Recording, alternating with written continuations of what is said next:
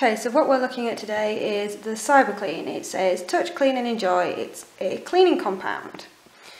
So if we have a look, you can see that you can clean keyboards, grills, devices, and it claims to kill at least 99.9% of germs as well.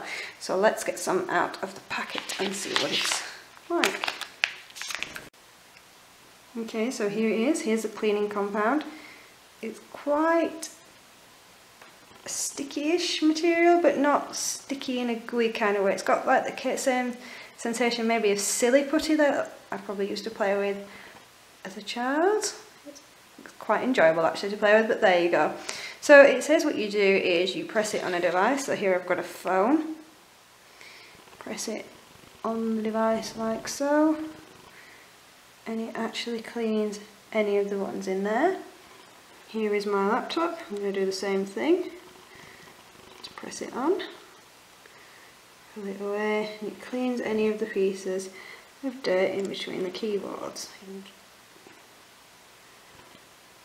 Now the good thing about it is that obviously because it does kill 99% of all germs, this means if things like, I don't know, I sneezed and then started using the keyboard without washing my hands in between, which I know is a little bit dirty, it would kill those germs on the keyboard, which ordinary dusters and things might not do.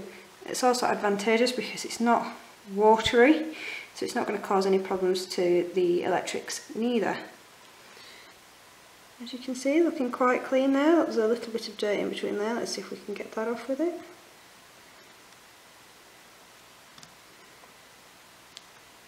There you go. Dirt's gone from in there.